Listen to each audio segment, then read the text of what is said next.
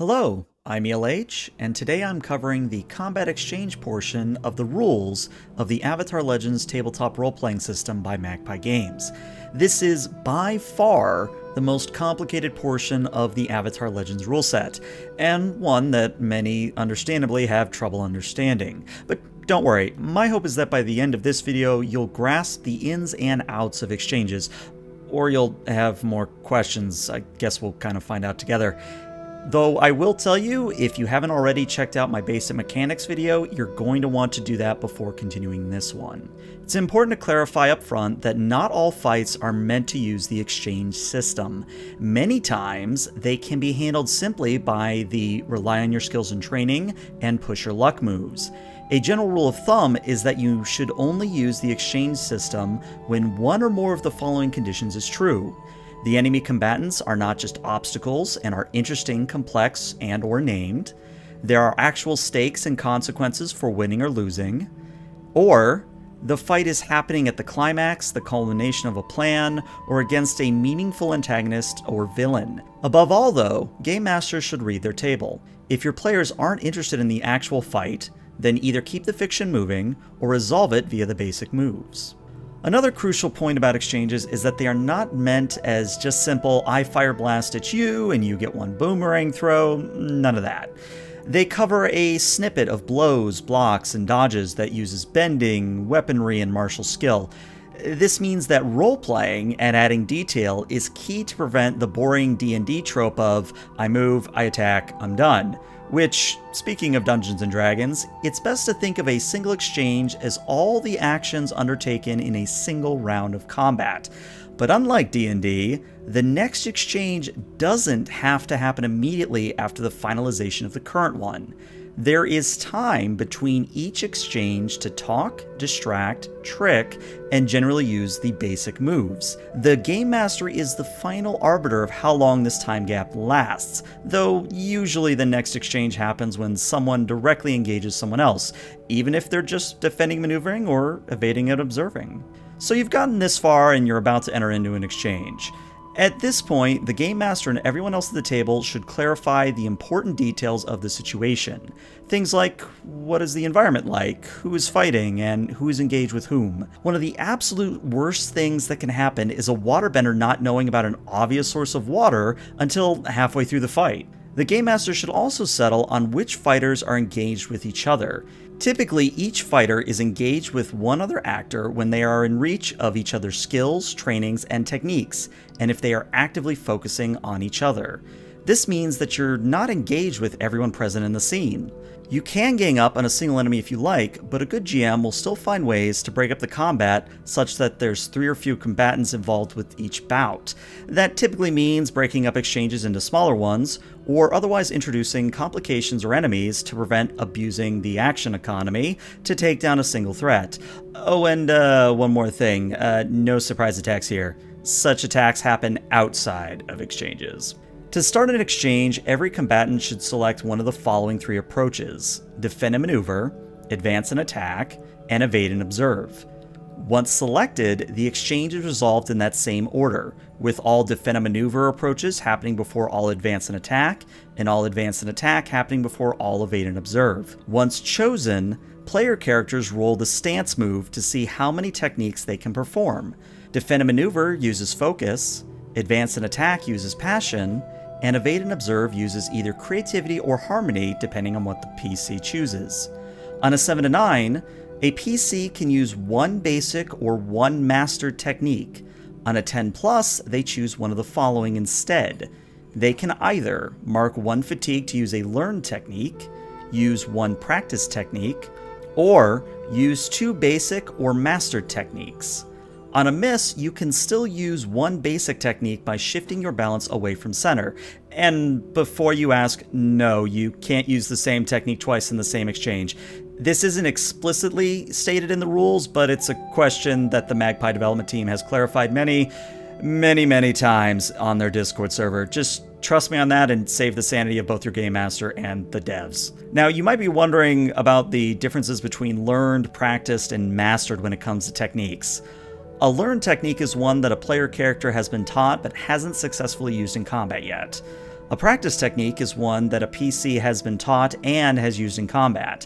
A master technique is one that a PC has fully mastered after completing a special mastery condition that has been set by their teacher. Further clarification can be found on page 211 of the core rulebook, but that's the extent as what I'm going to cover in this video. A few quick things before we move on to breaking down what statuses are and what the basic moves are for each approach.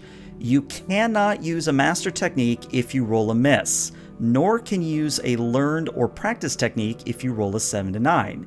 It might also be the case that you cannot perform a technique of any kind if you cannot pay the cost involved with it, such as marking fatigue or a condition. The good news is that a character does not lose their balance or is taken out until after the exchange ends, and do remember that you need not roll into another exchange immediately. Sometimes a fight can be decided in as little as a single exchange if the combatants on one side no longer wish to fight or are otherwise incapacitated, which leads us to talk about statuses. Statuses are specific states that impart mechanical effects to reflect how the environment is affecting a character. Many techniques assign or remove statuses, while others inflict or bestow statuses. It's a subtle difference. It's important to say two things here. 1. The fiction must support the status in question. A bloodbender might be empowered, but unless that empowered is coming from the full moon, then they can't bloodblend. Unless they're special, like a certain character in Korra, but you hopefully know what I mean. The second thing is that all statuses take effect at the end of the exchange. There are 8 total statuses, 4 negative and 4 positive. We'll cover the former first. Doomed means that the character must mark 1 fatigue every few seconds or each exchange. Impaired means a PC must mark 1 fatigue or take -2 to all physical actions. NPCs with impaired select 1 fewer technique, and I'll talk about NPCs later, so don't worry, Game Masters. Trapped means the character must mark 3 fatigue or conditions to escape. Stunned means the character cannot act or respond for a few seconds or until they recover. And that is the negative statuses. The positive statuses are as follows. Empowered means you clear 1 fatigue at the end of each exchange. Favored allows you to choose an additional basic or master technique in the next exchange, even on a miss. Inspired can be cleared at any moment to shift your balance towards a principle of your choice. And finally, Prepared can be cleared to take a +1 to an appropriate roll or to avoid marking a condition. If you want to get a better understanding of statuses in terms of how to adjudicate them as the Game Master, you're going to want to read through the pages 151 through 153. For now though, that basic summary should suffice for most players. With that said, let's move on to the basic techniques of each of the 3 approaches, starting with Defend and Maneuver. The 3 techniques here include Ready, Retaliate, and Seize a Position. Ready allows you to mark 1 fatigue to ready yourself or your environment, which in turn assigns or clears a fiction-appropriate status of nearby characters or yourself. You're basically setting yourself or others up, and the status you inflict or clear is ultimately up to the GM, so again, make sure to roleplay and provide plenty of detail of what it is you're trying to do. Retaliate forces any foe who inflicts fatigue, a condition, or shifts your balance in this exchange to mark 1 fatigue themselves. They must actually harm you for this to trigger. In addition, the amount of fatigue or conditions inflicted on you per single technique doesn't matter. It's only if the enemy uses 2 separate techniques that you inflict more than 1 fatigue on them for their actions. Seize a Position allows you to move to a new location. This is not simply a move action, like in D&D combat. It's a given that the combatants in an exchange will be moving about. Seize a Position is meant specifically when you want to go somewhere in particular, or you want to charge towards a new enemy or flee from your current opponent. The former is useful for clearing negative statuses that depend on where you're standing, such as being impaired for standing in knee-high water. The latter, escaping, is best thought of disengaging from your current opponent while remaining in the fight. If you want to escape the scene entirely, then that takes effect at the end of the exchange. With all that in mind, it's important to note that any foe engaged with you can mark 1 fatigue to stop you from seizing your new position. Let's move on to Advance and Attack. Techniques here include Strike, Pressure, and Smash. Strike is best thought of in this manner. If you don't want to mark fatigue, then your target gets to choose whether to mark 2 fatigue, mark a condition, or shift their balance away from center. If you want to force them to mark 2 fatigue or a condition, then you should mark 1 fatigue yourself. Pressure locks out an approach of your choosing for your target in the next exchange. This could be backing them against a wall to prevent them from invading and observing, or maybe even disrupting their footing to prevent them from advancing and attacking. If multiple allies all use pressure on a single target, then you can effectively lock that target out of usable moves.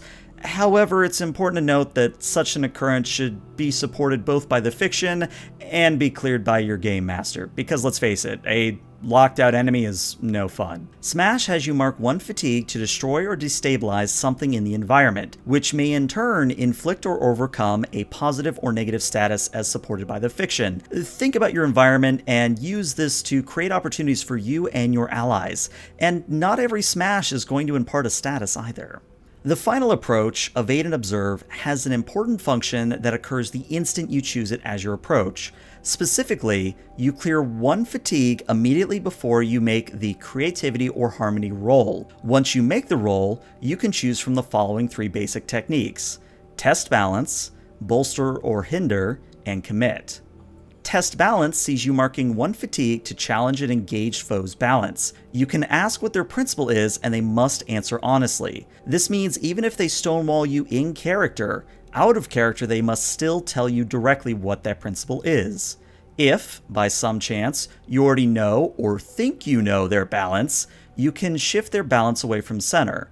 In that last part, if you think you know, then you must name their principle and describe how you arrived at that conclusion to the Game Master. Even if your guess is wrong, you're still going to learn their real principle, so it doesn't really hurt to take a chance and guess. Bolster or Hinder is all about using your skills and training to apply a status effect to a singular character or single group of NPCs. This does not change the environment like Ready does.